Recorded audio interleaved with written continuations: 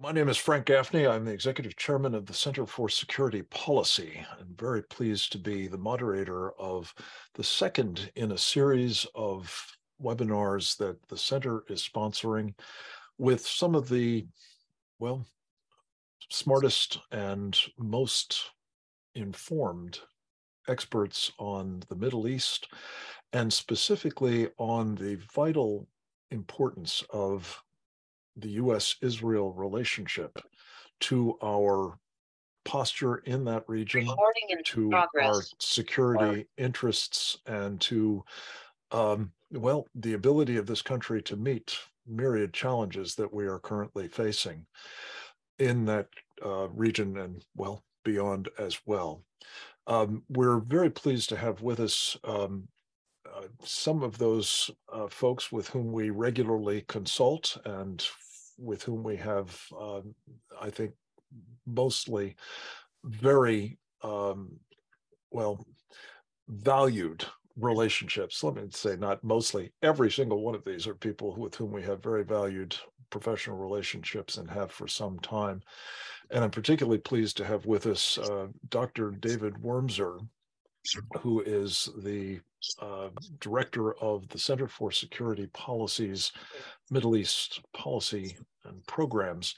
And David is going to say just a few words, awaiting the arrival of our first speaker, and flesh out a little bit the program of the center in the Middle East. And I just wanted to say it couldn't be more topical at the moment in light of developments we'll be discussing in the course of the next hour, both in Israel, in this country, and of course in the region more broadly. And David Wormser, I want to thank you for your leadership in this space and welcome you to say a few words, awaiting the arrival of Dr. Gold. Thank you, Frank. Yes, what we realized over the last few months, really over the last year or two, although it dates back much further, is that the U.S.-Israel relationship, there's some concerning trends underneath that need to be addressed. Part of it is the progressive assault on the United States from within. And the Israel issue has become one of the signal issues for the progressives to try to take down their vision of what our foreign policy is and try to recreate a alternate vision that is much more progressive. And in that vision, Israel doesn't really have much of a role, or if it does, it's a very negative role. It really questions the foundations of and not only a special relationship, but even an amicable relationship. So on one side, we see that the Israeli-American relationship is under stress. There's also a traditional, more conservative viewpoint that we see manifest in such senators as Rand Paul that are very suspicious of the depth of the relationship. So we do see some real stresses being placed on the Israeli-American relationship, if even at the time the polls and so forth don't suggest the fundamental collapse of Israel's position. This is especially concerning, by the way, with youth, which means the future. Mm-hmm. On the other side, with the United States. Let me just interrupt you. I realized that Dr. Gold was waiting in the wings, and I didn't realize he was there. So I promised him that we would allow him to make some opening comments and then get on to his other business. We'll be coming back to you at the conclusion of the program. But thank you for buying us a little time awaiting Dr. Gold's arrival.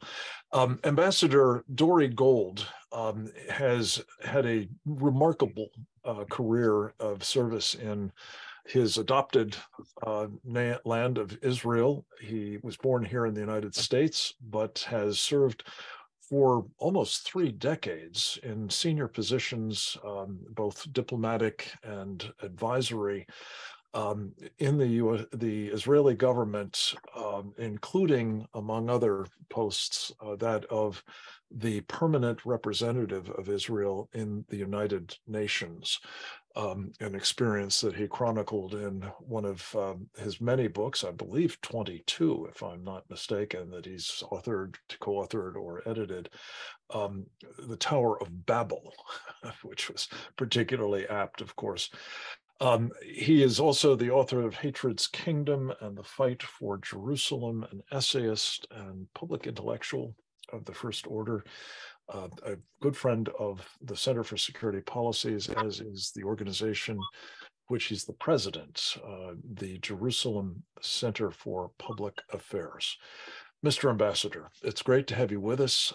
Thank you so much for taking the time to join us and give us sort of a keynote to our webinar today. The floor is yours, sir.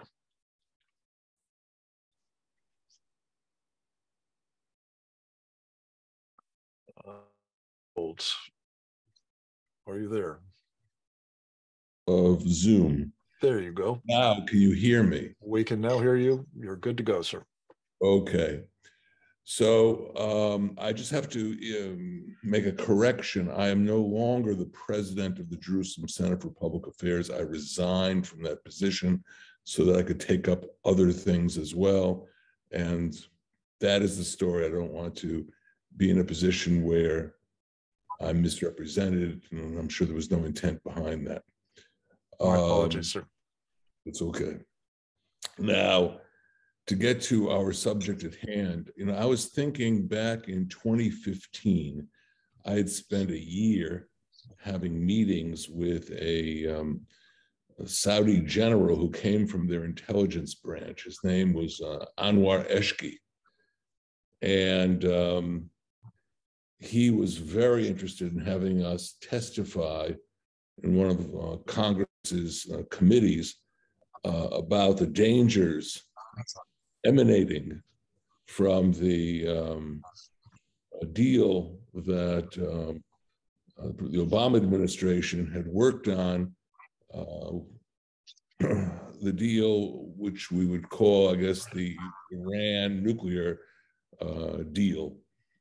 And at one point I said, look, you're a think tank, I'm a think tank. Why don't we both go to a Washington think tank? And most of the people who might watch this on C-SPAN or something like that would get it, would obtain it, and could watch it. And anyway, make a long story short, we appeared at the Council on Foreign Relations. And what was remarkable was having an Israeli and a Saudi together, sounding somewhat similar, not somewhat, very similar in their views of the dangers in the Middle East. And we both watched the audience, basically the audience had in it the usual suspects, so to speak, who go to Middle East conferences. And it became very clear that far more united us and far more held us in different positions from most of the American Middle Eastern scholars. And that was kind of warning sign to me that Israelis and Americans have a lot of work to do to make sure that, certainly in Washington, that our positions are better understood. And I think that's what I've been working on over the last number of years. Not always successfully, but I think it was a kind of warning signal, for lack of a better term, about the gaps between Israeli positions and the positions you were seeing in some of the places that housed the possessors of the conventional wisdom at the time. And that problem continues actually to this very day.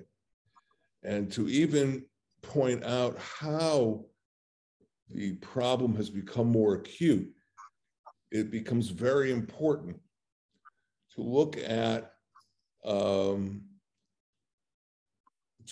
how America is seeing many of the Middle Eastern issues and other issues differently from Israel and the Arabs.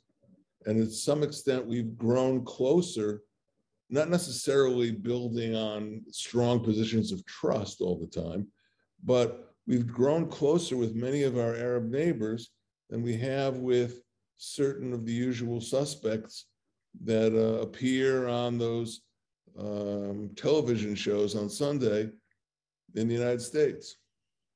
Now, why that has happened, is beyond the scope or time that we have for this conference. But if we want the U.S. to skillfully maneuver and defend its interests in the Middle East, the way it is changing, it's going to require a much more enhanced dialogue between Israeli thinkers and American thinkers, Israeli politicians and American politicians. And I think organizations like the Center for Security Policy could contribute a great deal if they furthered that dialogue. But don't assume, with the region changing the way it is changing, that we will see the Middle East the same way as we did in the past. Mr. Ambassador, thank you. This is certainly an important backdrop to our conversation today, and as well as a call to action. And we're happy to be responding to it with your help, and we appreciate very much your being with us. I know you have to move along, and we want to say thank you for joining us today and for all you're doing in your various capacities, as well as what you've done in the past to foster the U.S.-Israeli relationship, a special relationship. We believe it is and needs to be, but one that is in some difficulty at the moment, as we'll be discussing further after you depart. Thank you, sir. It's good to have you with us. Take care. We're going to turn next, I think, to our senior fellow based in Jerusalem. Carolyn Glick is her name. She has contributed to the first of these webinars, as well as to much of the work of the center with which she's been associated for many, many years. Carolyn is, as I say, a senior fellow with us, but also, among other things, a very prolific essayist, columnist, and author, notably of two really important books, Shackled Warrior and The Israeli Solution. She contributes to Channel 14 in Israel. She is a podcaster with her own television program, The Carolyn Glick Show. And not least, excuse me, I understand it is her birthday today, and we're very happy to have her with us for our birthday party for Carolyn Glick. Carolyn, thank you so much for joining us. Happy birthday to you, and we're delighted to have you with us to talk about your perspective on some of the challenges the U.S.-Israel relationship is experiencing now, both at the Washington end, but also as manifested in Israel itself. The floor is yours. Well, thank you very much, and thank you for your kind birthday greetings. I appreciate it. So, I think maybe the best way to start this is with a statement that Robert Wood, who's the alternate UN representative for the U.S. For Special Political Affairs at the UN this week. It was one of the monthly meetings to condemn Israel on the Palestinian issue that take place at the UN. And Wood said, the United States expects to see equal treatment of extremists, whether Israeli or Palestinian, in arrests, convictions, and punishments, as well as equal allocation of resources to prevent and investigate violent attacks. And so what we see here in this statement is sort of a pure version of moral equivalence, where the U.S. representative at the UN, Mr. Wood, was saying that there's absolutely no disparity or no distinction, no difference between Israeli civilians, Israeli security services, and Palestinian terrorists. This isn't the first time that we've seen this, either from the Biden administration or from anywhere else, or from other, previous administrations aside from the Trump administration. Really, I would say every American administration in recent memory has, to one degree or another, engaged in moral equivalence between Palestinian terrorists and Israeli civilians and military forces, but we really haven't seen it at such a high level and in such a pure form as we're now seeing with the Biden administration. It really does seem to be their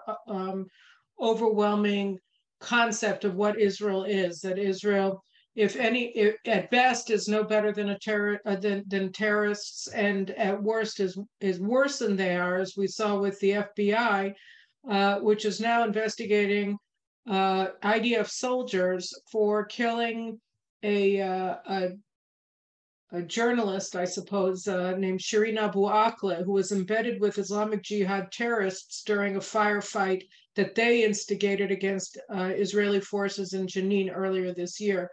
That investigation is also unprecedented, that the United States would treat Israeli soldiers engaged in counterterrorism warfare as reasonable suspects for a criminal probe by the FBI is something that is just beyond undiplomatic, and it's extremely insulting, and it also speaks very ill about the trajectory of the U.S.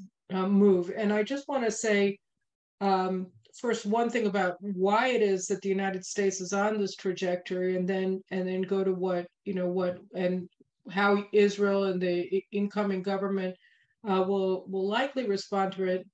I think it ought to respond to it, and really what it lays ahead for U.S.-Israel relations. And this is all very brief, so I'll summarize very quickly. As I wrote in my book, one of them that you mentioned, the Israeli solution, we've seen, I would argue, since at least the Nixon administration, and to ever increasing levels with each successive administration, a blindness on the part of the U.S. government about the nature of the Arab-Israeli conflict. And of course, there are multiple conflicts, but we saw, beginning with the Rogers Plan under Nixon in 1970, and then subsequent U.S.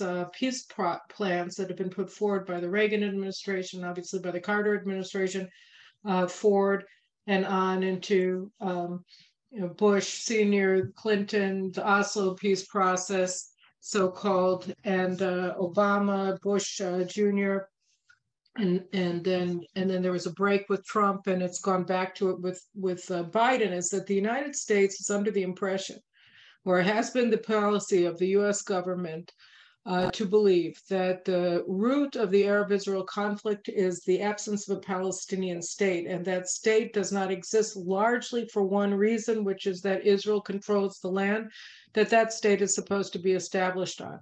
And that, as Clinton once said, all of the problems of the Middle East, all of the problems of Arab terrorism will be solved if there is a Palestinian state established. And obviously I'm paraphrasing, but that is the sort of concept that's been guiding U.S. policy largely for the Middle East for decades. And it's totally wrong. And it's been shown to be wrong repeatedly for the past 50 odd years since the Rogers Plan came out shortly after I was born in 1970. And so we're talking about a middle-aged misconception already upon which U.S. Middle East policy is based. And that misconception has also blinded the United States repeatedly to the pathologies of the region. It was one of the reasons that the Obama administration failed to understand what the nature of the Arab Spring, that it was a rise of jihadist forces under the Muslim Brotherhood,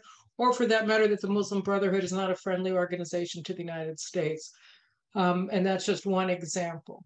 But when you take when you massively exaggerate the importance of the Palestinian conflict with Israel, and then say that this is the be-all and end-all of the pathologies of the Middle East, and all you have to do is solve this, and the way to solve it is by putting the squeeze on Israel to give up territory to the PLO or to whatever other Palestinian terrorist organization is calling the shots on any particular day, then you're going to get everything else wrong as well. And when you add to that basic misconception, the radicalization of the Democratic Party under the progressive woke ideology, which is, I argue, anti-American, but it's also antithetical to the Judeo-Christian values of the United States and foundations of the United States, then you have other reasons why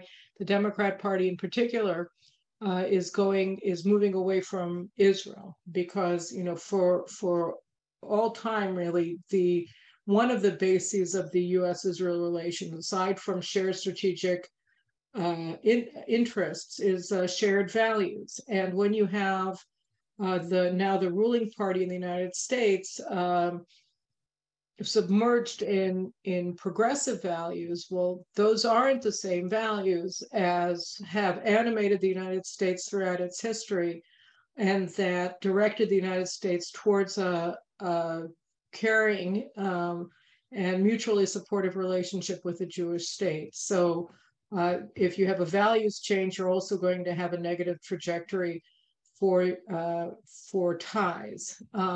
The incoming Israeli government is led by probably the most extraordinary statesman that has ever led Israel, which is Benjamin Netanyahu, of course. And he knows the United States very well. He's clearly cognizant and fully cognizant of the nature of progressivism in the United States and its view and outlook towards Israel. So I think that he has said repeatedly that, and rightly, that he's had friendly relations with David Wormser. I mean, David Wormser, I'm looking at David, and I meant to say Joe Biden, but I'm sure that he really likes David as well, but that he's had good relations with Joe Biden for many, many years, and that he will do his best to maintain friendly ties with the president and seek out, as all Israeli leaders do, but in this case, importantly, areas of common interest and common concern on both sides.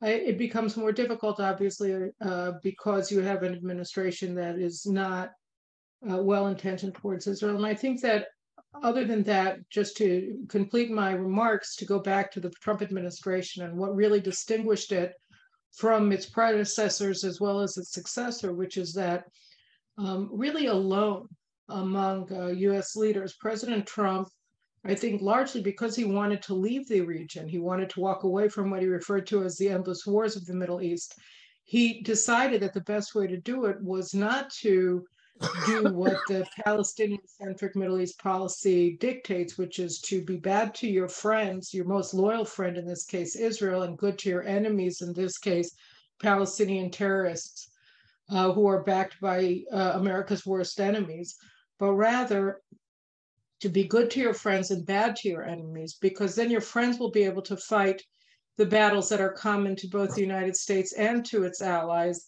and its enemies won't want to raise their head out of fear, because the United States is standing with its allies and enabling them, facilitating through weapons sales and political support, their ability to stand up for themselves. So I think that that is the proper policy.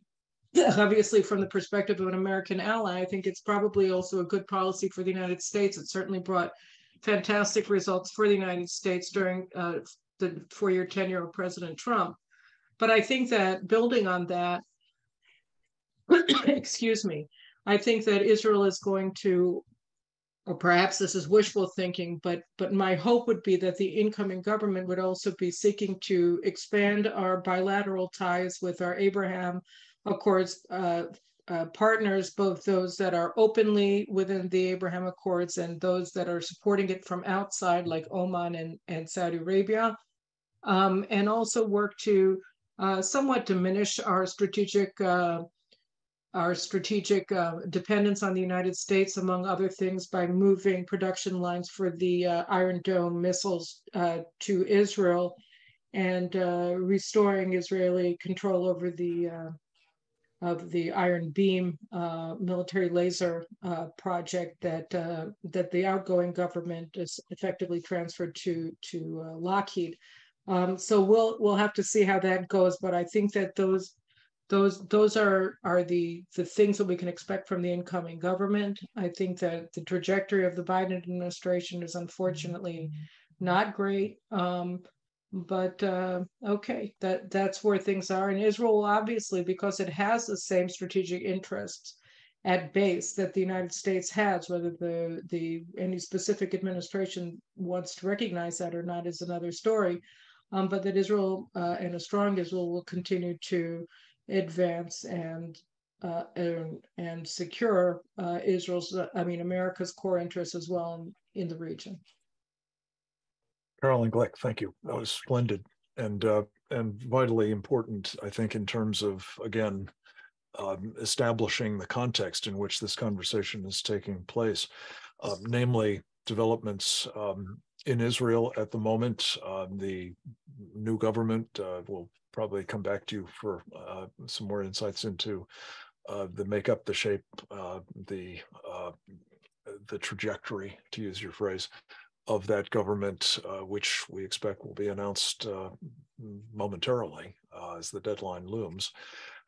We're going to turn next for a further appreciation of the challenges we're facing here in the United States with respect to the Middle East in general and to Israel in particular, with a man who joined us on our last program, I'm very pleased to say, who's been a very dear friend for many, many years, who has just returned from one of the most problematic nations in the Middle East, Turkey, where he spent, I think, a week recently doing sort of an on-site inspection of what the Turks are up to and the challenges that Recep Tayyip Erdogan's regime and its policies represent for all of the things that we're talking about today.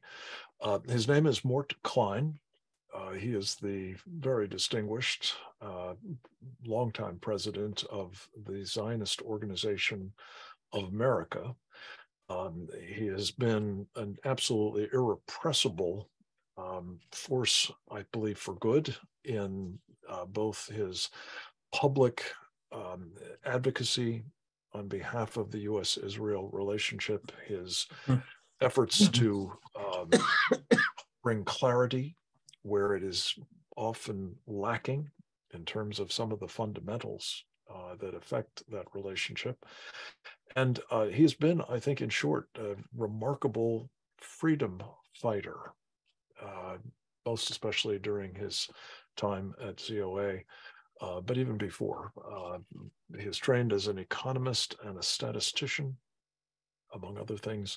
He is the recipient of the Center for Security Policy's highest recognition, the Keeper of the Flame Award. And we're delighted to have him back to give us his perspective, both formed by your recent trip, Mort, and what is happening around us at the moment, here and in Israel, for that matter, as we think about and champion a stronger U.S.-Israel relationship.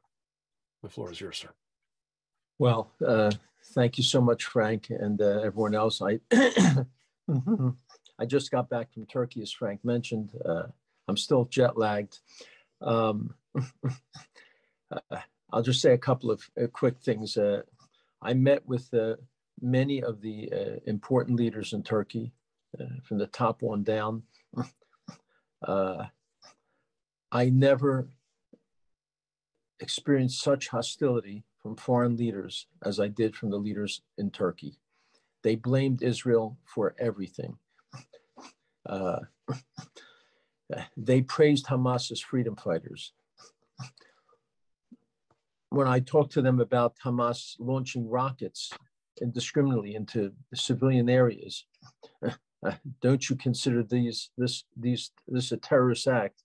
They said, this is Israel's fault. It's because they kill so many Arabs and because they've launched missile attacks in Gaza. And when I said if Hamas had not launched attacks against Israel, Israel would never launch attacks. This is a retaliation to try and stop the Hamas rockets. They would not accept that. They just said, this is all Israel's fault. When I asked them, I said, in order to move the relationship further along, it's very important for you to remove the Hamas leaders who are working out of Istanbul, directing terrorist attacks in Judea and Samaria and elsewhere. They said they will never remove them. That won't happen. And they said, why is that a priority for you? Why does that matter? Isn't all that matters that we have relations now? Why are you emphasizing something that's not that important? And I said, of course, the relationship is very important. I'm thrilled that there's relations now, exchange of ambassadors. But this is also important, not quite as important.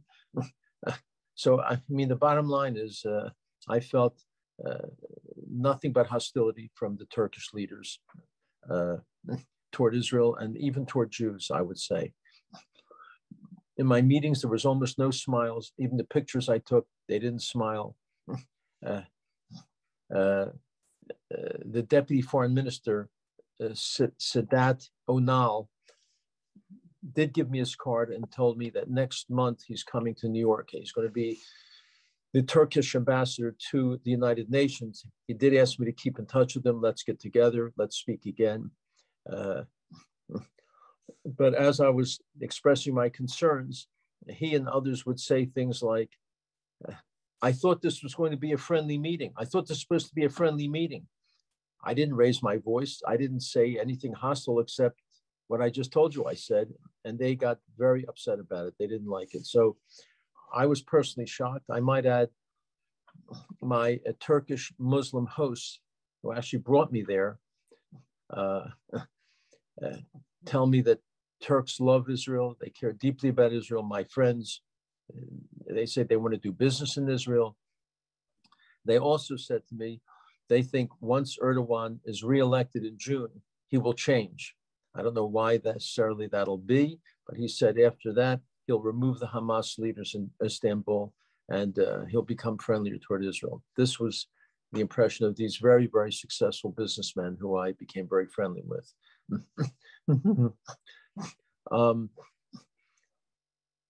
don't know what else I can say that's of importance to this group.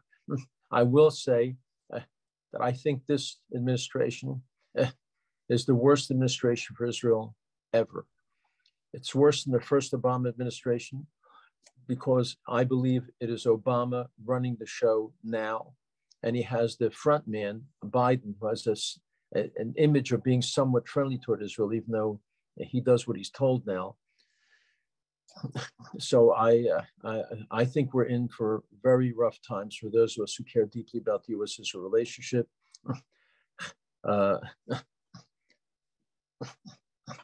I mean, for administration only yesterday, 2 days ago, the deputy ambassador to the United Nations would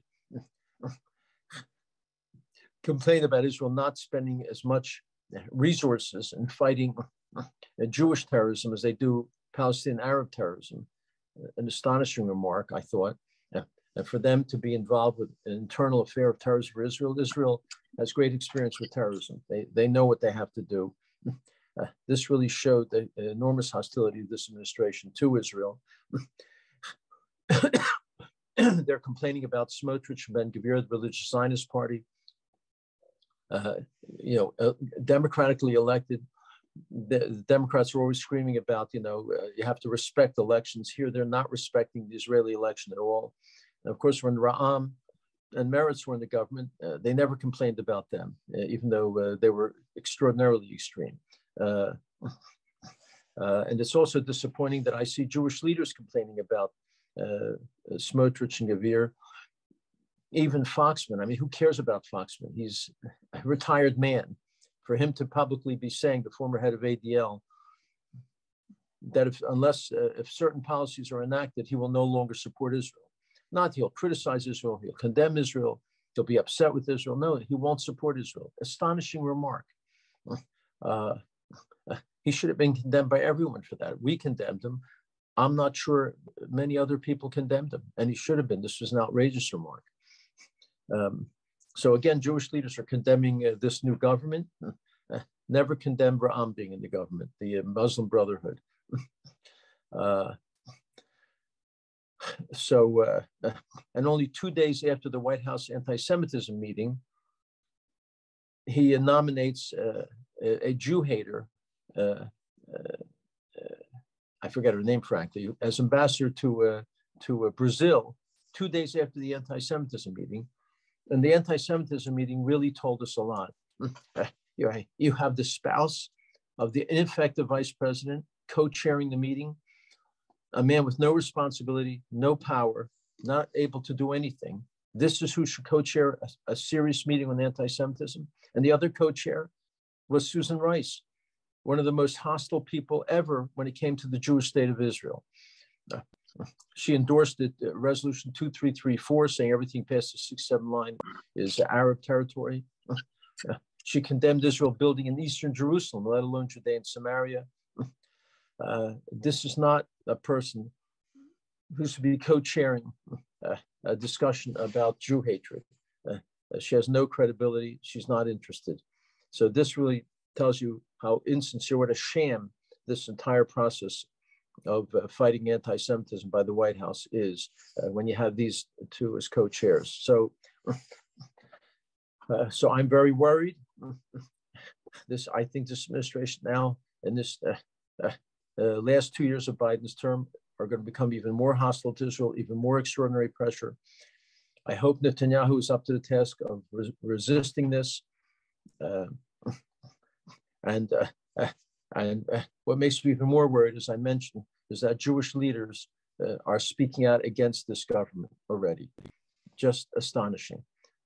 So it's going to be important for those of us who are rational thinkers to be supporting this government, making it clear that the policies they're enacting, I think, are positive policies for Israel.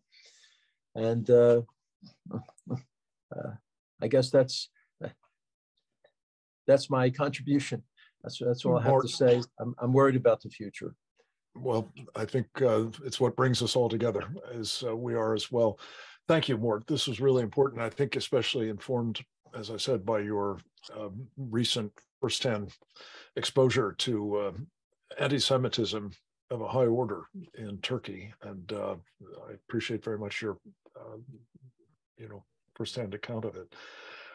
We're going to turn next to another very seasoned observer, analyst, and I think one of the most insightful commentators about the nature of the Middle East, the developments that are taking place there, how they bear on Americans' vital interests in particular. Her name is Shoshana Bryan. She is the senior director of the Jewish Policy Center. She is a co-author of the second volume of essays in technology, security, and strategy. And by my lights, really one of the most brilliant folks engaged in this particular portfolio. And it's always a pleasure to have a chance to visit with her. And we'll do that now. Shoshana Bryan, welcome. Thank you, Frank. It's very nice to be here. I'm going to be the silver lining in the cloud. Not a ray of sunshine. It's not big enough to be a ray of sunshine, but I will be a silver lining because I'm going to talk very briefly about U.S.-Israel security relations, which is not too bad. Maybe it's really good. I'll start with a story that I only learned recently. For most Americans, the exit from Afghanistan in August of 2021 was a huge mess. It was a huge disaster. I'm not sure we all realized quite how bad it was. As the evacuation was taking place, a Taliban car attached itself to a convoy headed for the airport, and just outside the gate, it blew up, killing 11 Marines, a Navy corpsman, an Army Special Operations officer, and about 100 Afghans. Right after that, what Americans saw on their television was the exit of the 82nd Airborne Division Commander, Major General Chris Donahue, getting on the last flight out of Kabul.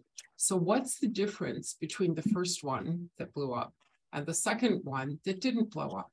The answer, it appears, is Israel, because although Israel hadn't yet made it into CENTCOM, the Israelis were tracking ISIS, and the Israeli intelligence community understood what was going to happen in Kabul, and they understood it down to the granular details, and they gave information directly to their CENTCOM friends. And so the guys in CENTCOM had some warning. They were able to divert one convoy, they were not able to divert the other. What it tells you is that Israel is operating in many, many ways, not only for the security of the state of Israel, but also to help its American friends. Now, come up to November 15th of this year. It's a nice jump in time and space. The commander of CENTCOM is a general named Eric Kurilla. In November, he was in Israel for his 4th visit in 7 months. He took over CENTCOM in the spring of 2022. He was making his 4th visit to Israel in November. That's a lot of visits for people who hadn't really been talking to Israel that long, we don't think, and maybe they were. He didn't just go to do Iran. Everybody thinks that Israel went to CENTCOM in order to enable the United States to deal better with Iran, and that is a huge priority both for Israel and for the United States. But General Kurilla went to the Northern Command. General Kurilla went to see Hezbollah in Lebanon. He went to see the Iranian supply lines in Syria. He went to see, the smuggling routes. He went to see what Israel's doing with its bombs in Syria. And his comment afterwards was, first of all, very complimentary of the IDF, but he said our strategic partnerships within the region, to include our longstanding ironclad relationship with the IDF, are critical to regional security and stability.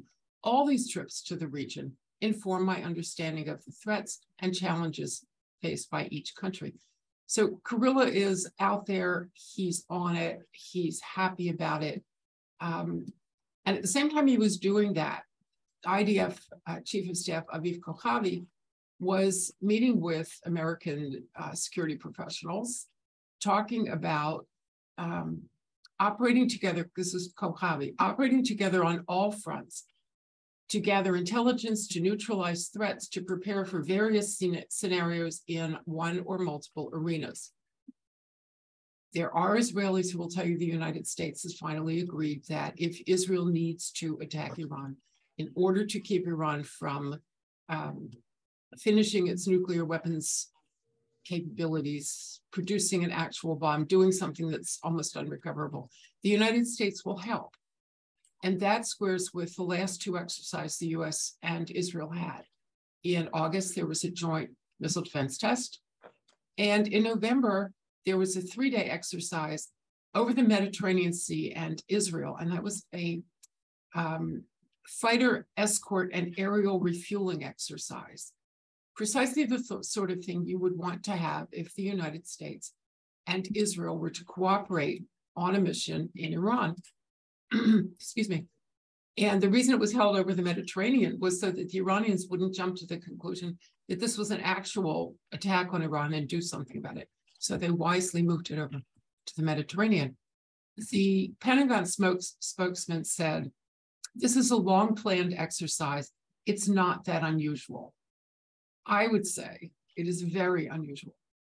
You have extraordinarily close operational and strategic planning relations between Israel and the United States in the area of the greatest threat to both of them, at a time when the government of the United States is still talking vaguely, but still talking about coming to some diplomatic understanding with Iran. So I think this is really amazing. It is part of the US government. Military people will only do what they are permitted to do, but the planning part belongs in essence to the military. It is the military's job to understand the threats and to inform the civilian leadership of those threats. And here's the silver lining in our cloud. These guys are working with Israel to define the threat. It's not the answer to the problem. It doesn't make us safe, as in safe, but it's a mechanism for ensuring that the United States military and the Israeli military see eye to eye about what is indeed the greatest threat to both of us, and that is the potential for a nuclear Iran. I'm going to stop there. Shoshana, thank you. Good news is always welcome, and especially, as you say, at a moment when the gloominess of the clouds is palpable, to find any silver lining at all is very appreciated. And in particular, I was unaware personally of the nature of some of these exercises and the agreement that you say is in place. That's, well, heartening, to say the least. A man who has been intimately involved in policy making at the highest levels of the United States government on Middle East matters is going to pick up the baton at this point. His name is Dr. Michael Duran. He has a wealth of relevant experience, notably as the director of, a senior director rather, at the National Security Council, responsible for this portfolio. He is these days the senior fellow and director of the Center for Peace and Security in the Middle East at the Hudson Institute, and the author of, again, countless essays and articles and columns, but also a number of books, including most recently Ike's Gamble, America's Rise to Dominance in the Middle East. Dr. Duran, it is great to have you with us, and I'm particularly anxious to get your thoughts on what we've just heard and the balance between the gloom and the silver linings. Well, thank you so much. It's great to be here. And I'm going to take Shoshana's silver lining and go a step further and say that I'm really optimistic, oddly. I've set for myself the amazing task of agreeing with every word that Carolyn Glick said, and yet coming out very, very optimistic about it all. And so the issue, I think, here is that, first of all, I do agree with everything that Carolyn said. We do have this progressive worldview, which has taken over. It's dominant among the Democrats, and it's also influenced the national security elite more broadly. That's the bad news, and there's more bad news about it too. It does downgrade Israel, and it downgrades Saudi Arabia. The progressive worldview translated into a foreign policy strategy says that the goal of the United States should be to seek an accommodation with Iran in the Middle East, because the Middle East is no longer as important in world affairs as it used to be. The focus is now on the competition with China, and the competition with China, it assumes, is not particularly grave in the Middle East. We should be focusing our attention to East Asia. The second priority of American foreign policy is Russia. Also, the competition in the Middle East is, according to the progressive worldview, is not that significant. The United States needs to pull back from the Middle East. In order to pull back from the Middle East, it should work to find an accommodation with Iran. There will always be tensions and difficulties, but we have ultimately shared interests with Iran. That if we adopt a more benign attitude toward the regime, a more conciliatory attitude, and we lead with diplomacy, we can unlock the shared, we can come to understandings based on these shared interests between Iran and the United States.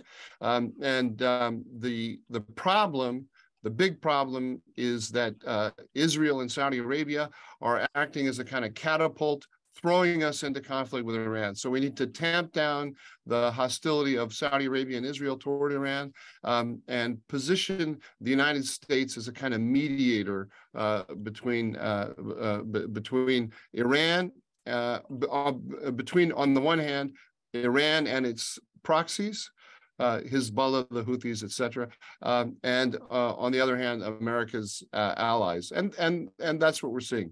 And for that reason, although if we look at what's happened over the last year, we know that Iran is actively pursuing plots to kill former American officials.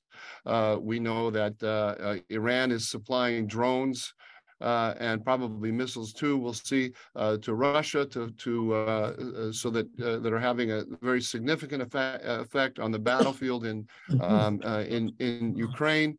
Iran is killing protesters at home.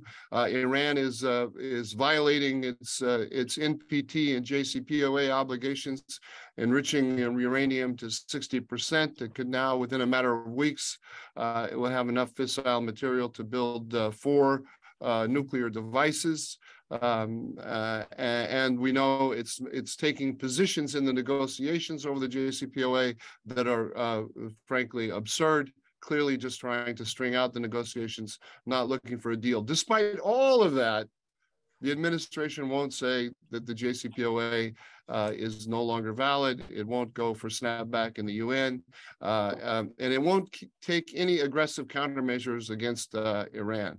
And so that is the bad news, and it is definitely bad news. The good news, though, is that this is not sustainable in my view, and it's becoming less and less sustainable as we go along.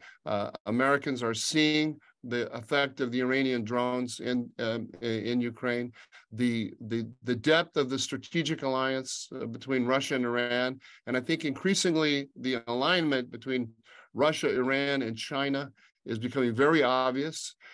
So the argument that the argument that our Middle East allies are throwing us into conflict with Iran becomes harder and harder to sell to anyone who isn't already a catechized progressive.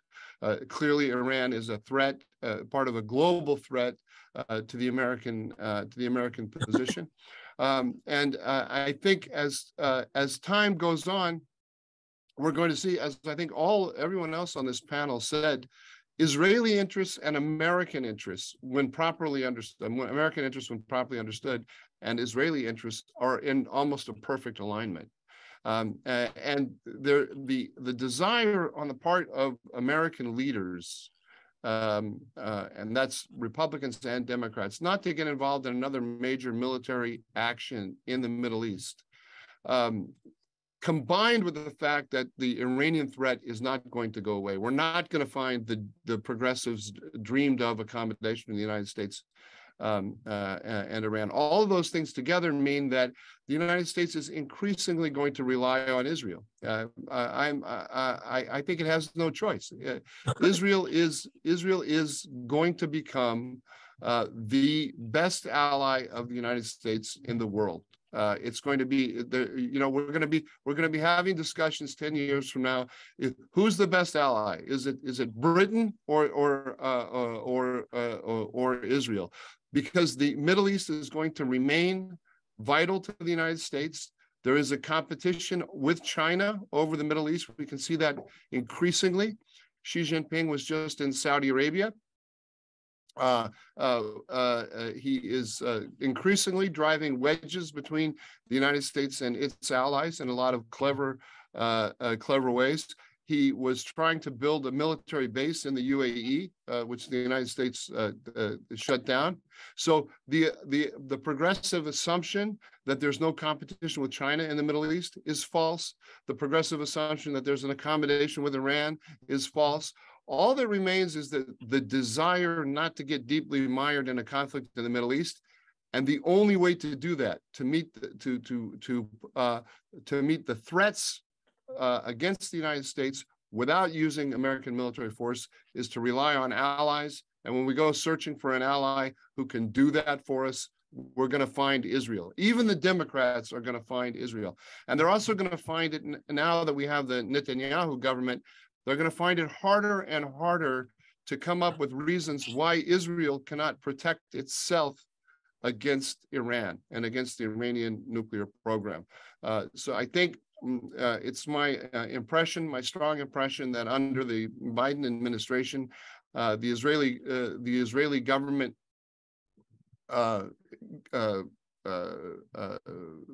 government restrained itself with regard to carrying out acts of sabotage against the Iranian nuclear program. I'm assuming that the acts of sabotage that we saw under the Trump administration and at the very beginning of the Biden administration were carried out by the Israelis. Of course, we don't know that for a fact, but that's, I think, a pretty sane working assumption. And we've seen that the tempo of those actions has diminished considerably under Biden. I'm assuming, again, have no evidence of this, but I'm assuming that the Americans put the brakes on the Israeli actions. I think we're going to see under the new Netanyahu government a return to those actions, and it's going to be very, very hard for the Biden administration to tell the Israelis not to take these actions. And when the Israelis take them and the Americans are angry about it, it's going to be very hard for the Biden administration to explain to its own people, including Democrats, why our ally cannot carry out these acts. Let me just say one last word. I agreed with every word that Shoshana said and her silver lining. But I want to be a little pessimistic on that note, slightly. And that's just that. Well, let's put it this way: Colin Kahl, the Undersecretary of Defense for Policy, the number 3 in the Pentagon, recently told some visitors to the Pentagon that the United States is no longer a security provider in the Middle East; it's a security integrator. And this is a very meaningful distinction that he's made. I think it's a silly and erroneous one to make. I mean, it's an erroneous policy, but I think it really reflects how they see things. Israel is now in CENTCOM, and the CENTCOM is working toward its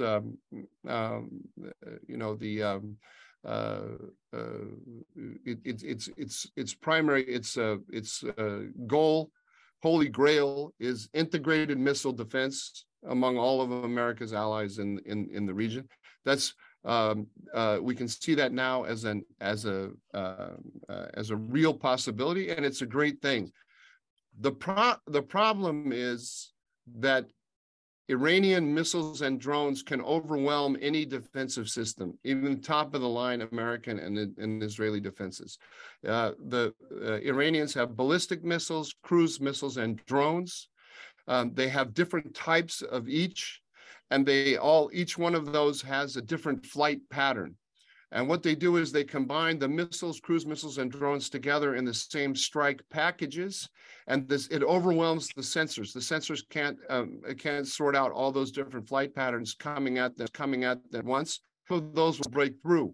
And so the defense economics don't work because the drones are cheap. It costs about $25,000 for an Iranian attack drone. The defense economics don't work. And the cost of the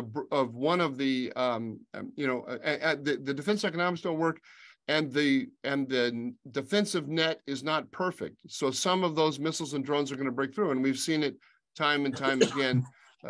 Most notably, for example, in last January when the Houthis attacked the UAE, including attacked an American forces based in the UAE. So the only way to deter the Iranians is with offensive countermeasures. That is the only way. And the United States, this policy of Colin Kahl that Colin Kahl enunciated of we're a security integrator, not a security provider, explicitly states that the United States will not carry out offensive countermeasures against Iran. And you can see time and time again, Iranian proxies have attacked American forces in the Middle East, and there has been no counterattack since the Qasem Soleimani counterattack. And even under Trump, we never counterattacked into Iranian soil. So this has got to change. It doesn't mean we have to go to war against Iran, but we have to carry out offensive. We or our allies backed by us have to carry out offensive countermeasures. And we're not postured to do that. That's going to be the thing that I think we all have to work toward, is convincing the American people and then the administration that the United States needs to have forces, in the necessary forces in the Middle East that can carry out offensive countermeasures. They don't exist there now. The CENTCOM has been hollowed out. And that should be the thing I think we should all, that should be one of the things, the main thing that we should all be focused on. Having said all that, I'm really pretty optimistic. I'm even optimistic about Turkey, but I don't want to turn this into a brawl over Turkey. But if you want to discuss that later, we could do that too. We'll come to that in questions, Dr. Durant. Thank you. You're Goldilocks here. You're a little more optimistic than Carolyn, or maybe a little less optimistic than our colleague Shoshana Bryan. Maybe you're just right. We'll see if you're just right in terms of your predictions here. I think you certainly are with respect to your last point, that we've got to be postured for offensive operations of our own or in conjunction with our allies to deal with the Iranian threat. Lastly, and very importantly, we're going to come back to where we began with our colleague David Wormser to make some concluding remarks, sort of the cleanup batter, if you will. David, I don't know where you come down on this spectrum of optimism versus pessimism, but lay it out. Sure. Well, one of the problems going last is everything you wanted to say has been said. But that's never deterred me from speaking anyway. So I'll go ahead here. The first thing is, I think in terms of the American-Israeli relationship, there are positive trends and negative trends. The negative is what's been described here. The positive are the increasing understanding among many Americans that the fate of Israel and the policy on Israel is a microcosm of one's view of oneself in America. So I think ultimately how the American-Israel relationship goes is somewhat of a reflection of where America goes. It is no longer an external issue. For the progressives, it is the touchstone of taking down American foreign policy. And for conservatives, I think, and for more classic old school liberals, it still is a foundation of what they see as America. So, if you look at Steny Hoyer or so forth, that's what I mean by old school liberal. So the real question here is who prevails in America about America, and that in the long run, I think, will determine most how the relationship with Israel goes. And frankly, if the choice is against Israel, then I think it bodes very ill for our own republic, because the foundations of being pro-Israeli in U.S. foreign policy are the same foundations that drive American patriotism and uniqueness and exceptionalism and so forth. We are intertwined culturally. I think when Netanyahu came to Washington in one of his earlier trips, and there were a lot of fights between Barack Obama and Netanyahu about settlements and so forth. Netanyahu got on TV and he started going through the monuments in Washington and where the various speeches, he went through the speeches that were enshrined in those monuments, Lincoln's monument and so forth, and began to note how much of it is tied to the foundation of the Judeo-Christian culture. So at the end of the day, I think that the direction of Israel's American relationship is the direction of America's view of itself. Now, going to the obviously that does have a pessimistic direction and a positive direction, and I can't quite say now which will prevail, but my gut tells me, reading American politics, that the progressives have overreached, and in time they will flare out. It's not a sustainable point of view. I think that what Michael said about the region will contribute to that. I think their foreign policy is a catastrophic collapse of America's position. I'm not sure that's not what they want, but at any rate, it's not what most Americans want. We don't like humiliation. We don't like being taken hostage. We don't like being shot at, and so forth. So I don't think they have America behind them, really. Now, going on to the next thing is what Shoshana was saying, the tightening relationships. Actually, over the last 40, 50 years, since the Nixon administration, which was what Carolyn referred to, it's been a little bit worrying because the increasing Americanization of Israeli defense sort of led to a situation where the Israelis were trading in strategic initiative and strategic independence for a strategic umbrella from the United States. And it's not a clean black or white issue, but there are probably some cases in which I think that undermined some of some Israeli strategic interests, and in some cases obviously helped, but it also undermined it. I think this is about to change, and what Shoshana is saying, I think, therefore, becomes incredibly important. It's going to change, I think, on two levels. The first is the United States is now more passive. This is what Michael was referring to when he talked about this regional integrative structure. America's becoming more passive, which means that the United States defense structures, if before it was the Israelis becoming Americanized, meant that Israel had to sort of sit on its hands at critical moments to trade in for the gorilla in the room, the American power. Now what you're beginning to see is somewhat of an inversion, where in many ways America's interests in the region will be furthered mostly by a more active Israeli assertion of power, if even sometimes Washington doesn't realize that. But I think CENTCOM realizes it. I think the Saudis realize it. I think the UAE realizes it. So it's not just CENTCOM. I think it's the other members of CENTCOM are coming to the terms that they don't want an Israel that is passive, that is waiting for the Americans to act, and is happy just to live under an umbrella that may or may not be fully real at times. So I think the deepening Israeli-American strategic relationship now becomes much more of a peer alliance, much more like what Britain and the United States had at the end of the 30s. Than it's been over the last 50 years, which, as much as I love Israel, it's been more of a dependency.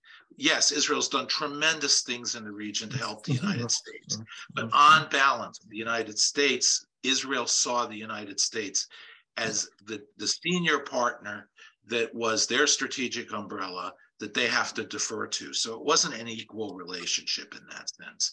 I think it's becoming much more equal, and as it becomes equal, then Israel has, I think, the room to move, to act the way it hasn't been in the last 40 years. Now, the question is, in Israel, what's happening? I said, on one side, the American view of itself will determine the relationship. In Israel, I believe what you're beginning to see, and whether Ben Gvir or Smotrich are the answer, I'm not really all that sure about that, but there is beginning to be in Israel an understanding that they have to pick the ball up again, and that the strategic imagery of the last 40, 50 years has reached sort of a climax. I think even under the current administration in Israel over the last few months, you have begun to see some of that take effect. It wouldn't go very far. It's sort of like when Jimmy Carter understood the Soviets were a threat. He started the process of rebuilding American power, but it was hesitant, it was apologetic, and the real leadership that was required for such an assertion was absent. And I think with the outgoing administration in Israel, that you have a similar situation. But I do see now. And I think one of the most fateful elections in Israel was the one that just happened, even though it was seen to be just another of a series of 5 inconclusive elections. The truth is, I think that right now, an Israeli government that is more attentive to asserting its power when it needs to is exactly what can reset the American-Israeli relationship on the strategic level in a way that I think both the region and ultimately the United States wants. So I'm rather optimistic about that. Anyway, I won't go much further, but I still think the bottom line is, does America understand itself? And will it manage to overcome this wave of, quite frankly, radical progressive assault on the United States? And if it does, I think you start seeing with the conservatives, you start seeing with some others, that there are actually positive in the American-Israeli relationship. And I think that question about America's future ultimately relies on its youth. And unfortunately, so far, I see the youth being lost in America. But that's a battle that I think many Americans are beginning to understand. So in that context, I can't say I'm optimistic or pessimistic, but I think that's ultimately the determinant. David Wormser, a very fascinating sort of wrap to the program to this point. And I think in particular, your pessimism about America's youth is something that will obviously have great bearing on how we see ourselves, how we see our values, how we act on them going forward. So that's a point of departure for a quick round of questions. I'm just very, very impressed by both the quality of the points that have been made and some important differences that have emerged that I hadn't frankly anticipated. So we'll talk a little bit about them. Carolyn, maybe to you, this issue of, well, the glass is more than half full, according to some estimates, despite the trajectory that you've described, partly because of the assessment that it's so wrong-headed, it's so out of sync with reality, it's so unsustainable that there will be a course correction inevitably, partly because of the new government in Israel. But how do you respond to that assessment of where the trajectory may go? Well, I agree that, it can go either way. And I'll tell you the truth about the way that I think it can go either way. And that is the question of anti-Semitism, because any way I slice it, and I've been looking at this issue for a long time, when you look at the obsessive compulsive interest in pushing Israel to make territorial concessions to the Palestinians, and you look at the way that it's descended into an abyss of animosity towards Israel, to the point where the EU just put out a leaked EU report showed that the European Union not only is pushing the Palestinians and really by design to take over government lands in areas of Judea and Samaria that surround Israeli communities and that are of vital importance from a Jewish heritage perspective and from a strategic perspective, but also that they oppose archaeological excavations in Judea and Samaria because those prove Israel's ties, the Jewish people's historic ties to the land of Israel, and they don't want that to come out. So they're actually in a race against archaeology, and the Palestinians are undertaking systemic and systematic destruction of archaeological sites in Judea and Samaria to try to blot out the history of the Jewish people here. We're celebrating Hanukkah. Almost the entire Maccabean revolt took place in Judea. And so it's all of these areas here that are under assault, and it's funded by the European Union. But I think that one of the aspects of anti-Semitism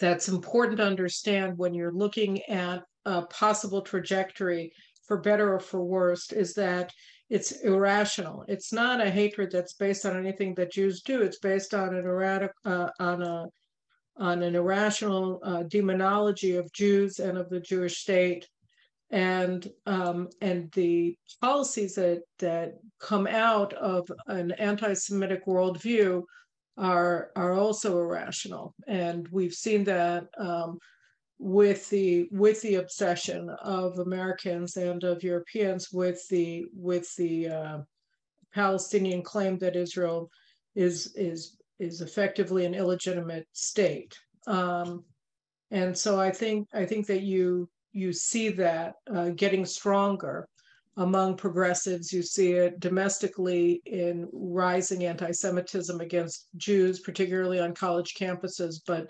increasingly throughout the United States. So on the other hand, you have rational policies, and you have policies that are often characterized with philo-Semitism on the part of Americans who recognize that American culture, American heritage is based on the Bible and based very much on the story of the Jewish people, the exodus from Egypt, and our forefathers, Abraham, Isaac, and Jacob. So I think that, it's really a question of a wrestling match between the traditional or American heritage and woke revisionism of America and what it means to be an American and what America represents in the world. But I think that to the extent that rationality wins, and we all have to work towards that end, that the basic components of the Israeli on a rational level, that the Americans are well disposed to massively expand their partnership and alliance with Israel for the betterment of both countries. And if that happens, really the sky is the limit. And, I always feel like, our outgoing government, I felt like we were being run by a bunch of frat boys who really just wanted to be accepted by the in crowd, which they viewed as the Democrats in the United States. And they bent over backwards and I think undermined some of Israel's critical strategic interest in order to please the Biden administration.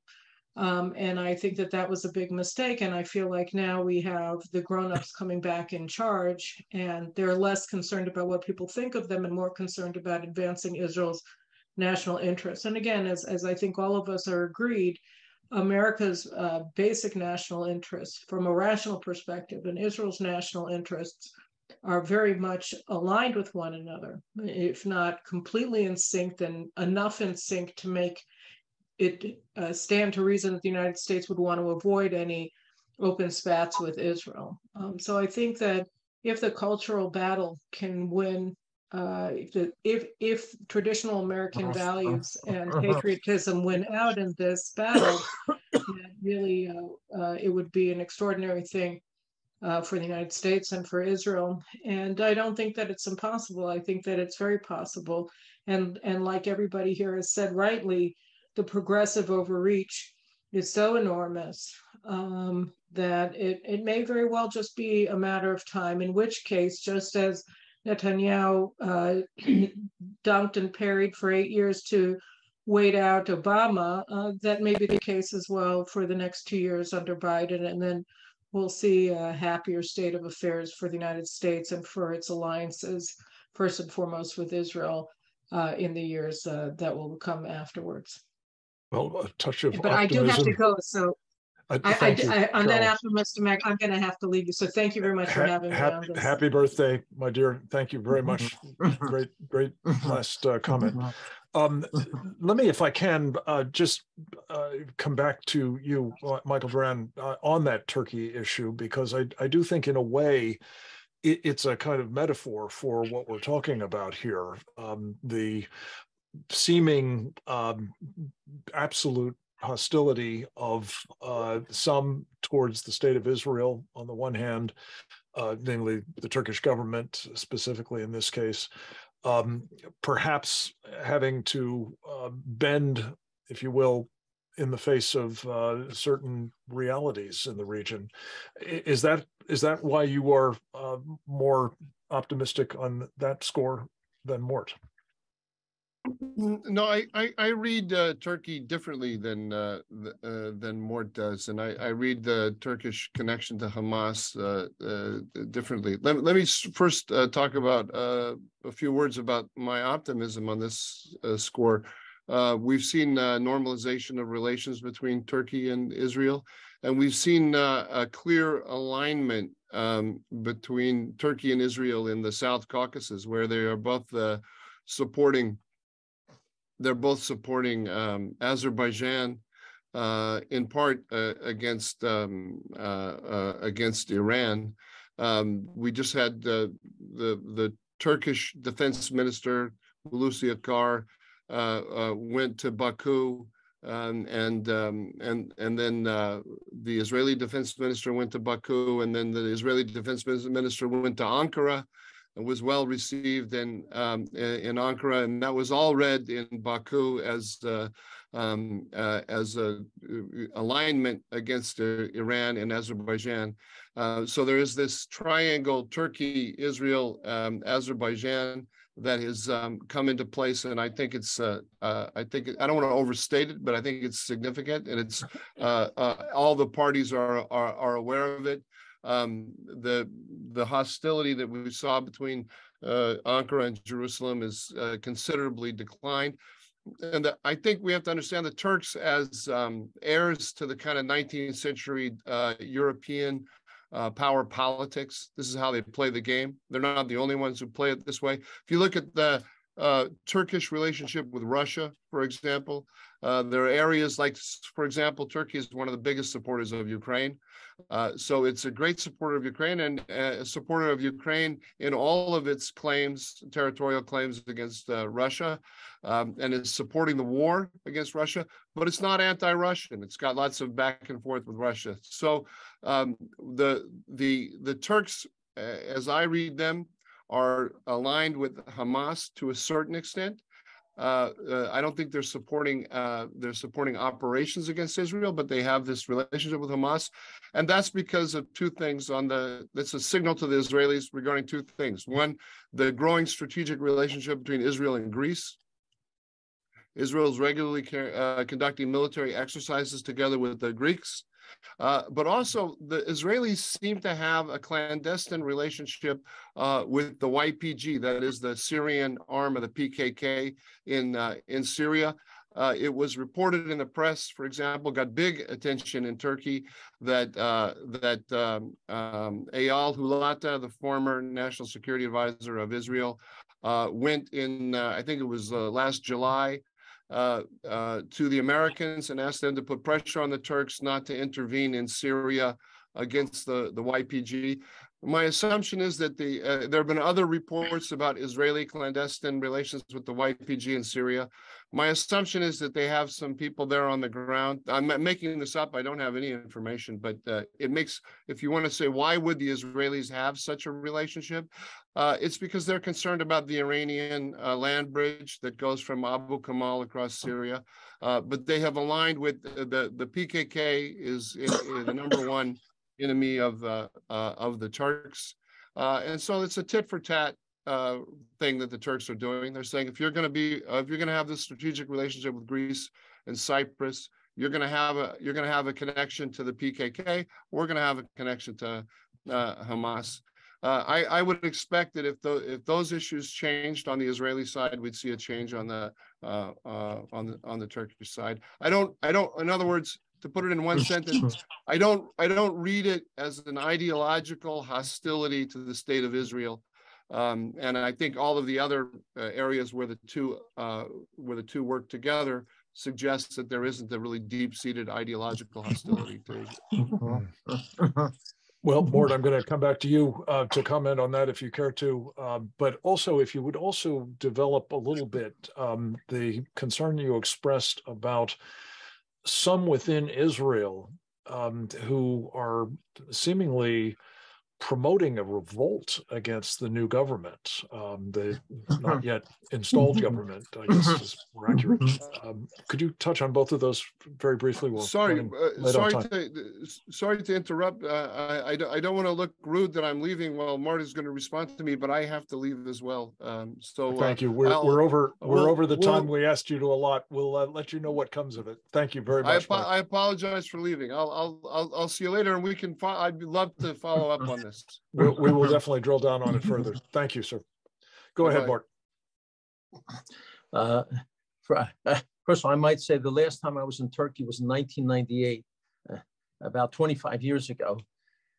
And of course, at that time, there was the identical hostility, praising Hamas, supporting Hamas, condemning Israel for all the problems, condemning the occupation, stealing the land, killing innocent Arabs. I heard all of that from all the top leaders from Erdogan on down in 1998, and I was shocked to hear the same thing today. Obviously, I am, as all of us, I think, are very happy about that there's now an improved relationship between the two countries, but the ideology of hostility toward Israel and the praise of its enemies remains as it was 25 years ago. I've seen no difference with respect to that. I might say we have to keep in mind that with this administration,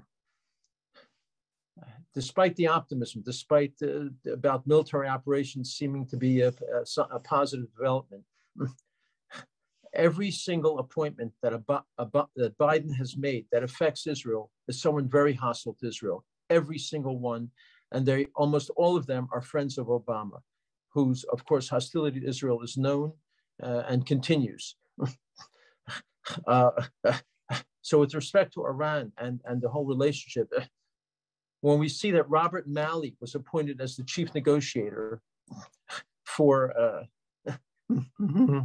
America with Iran, a man who opposes any sanctions on Iran, a man who says we have to accept Iran getting nuclear weapons, who says that, a man who wants to embrace Hamas. It shows you that we cannot depend on America doing the right thing with respect to Iran, and that they're ready to stand by and allow Iran to get nuclear weapons. When you have the administration appointing Hadi Amar to an elevated post in relation to the Palestinian Arabs, a man who praised the Intifada, the terror war, saying it inspired him, a man who accused Israel of war crimes and supports boycotting Israel.